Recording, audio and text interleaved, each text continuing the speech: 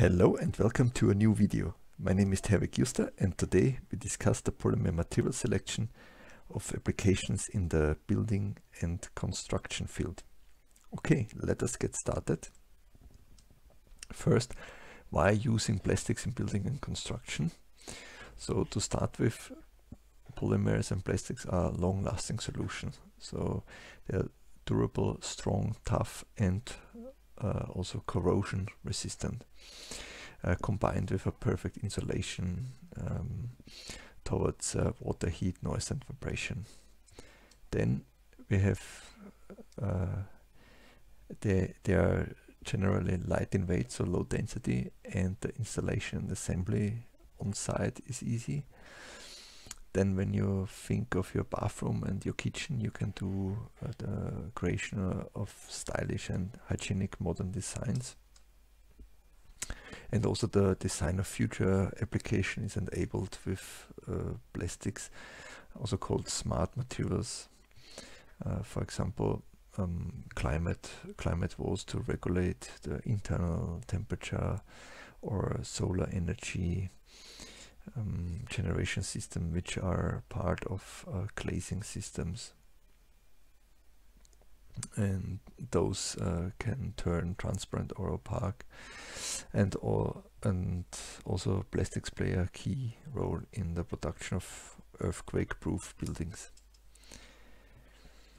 And there is also you can have special light transmitting effects, and this is mainly suitable for indoors or also outdoors.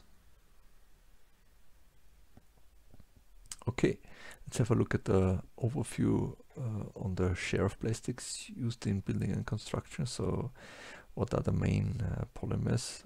So here in green you can see it's PVC is the biggest share of the pie, followed by polystyrene, then polyolefins, mainly polyethylene and polypropylene, and also polyurethanes and PMMA.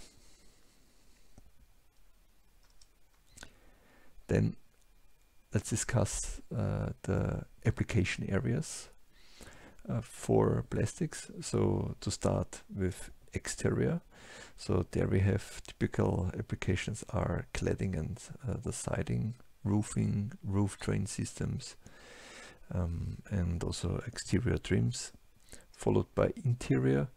So here classic applications are the windows and the doors, also the floorings, paints, interior trims, glazing, also piping, fittings, furnishings, and also carpet. Then energy economy. So here the main application is in heat ventilation and air conditioning systems. We have also wall and ceiling insulations, and there are also radiant barriers and structural insulating sheetings. And we have the classic construction products such as structural or insulating sheeting in the house building, and several others which are listed here, which we also discuss now in more detail. Okay, let's have a detailed look on the applications and which materials to use best for. So one of the major exterior applications is glazing, and here possible plastic solutions are acrylics, for example a PMMA with an acrylic elastomeric component for better impact, or polycarbonate, which has also this good impact behavior already intrinsically given. Then, a part of glazing, we have roofing, and for roofing PVC is mainly used. There are also different variations, like for example chlorinated polyethylene, and also PVDC, so polyvinylidene chloride. We also find polycarbonates and also glass fiber reinforced grades of polycarbonate. Then you find in roofing also rubber components like APTM, and also expanded polystyrene, so the EPS sheets. And you can also find some reinforced styrene butadiene styrene, so SBS copolymers. Then what we also already previously discussed, window frames and doors.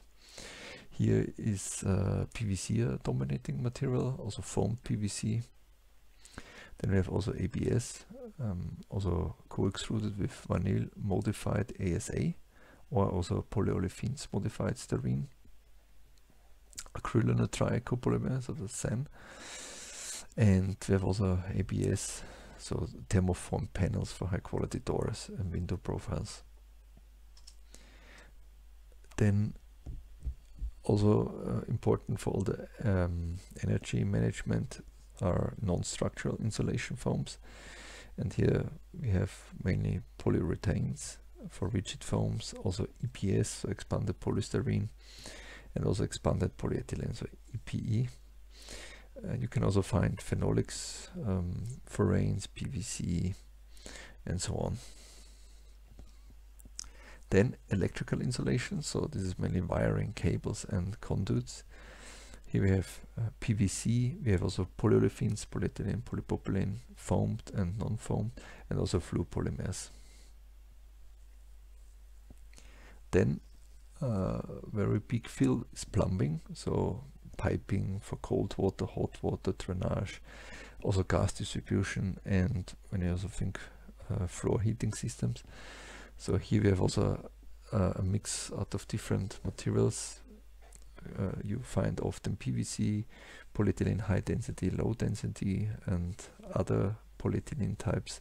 Also ABS, we find polypropylene, polybutylene, acetals, and also cross-linked polyolefins, such as the cross-linked polyethylene, especially for the floor heating.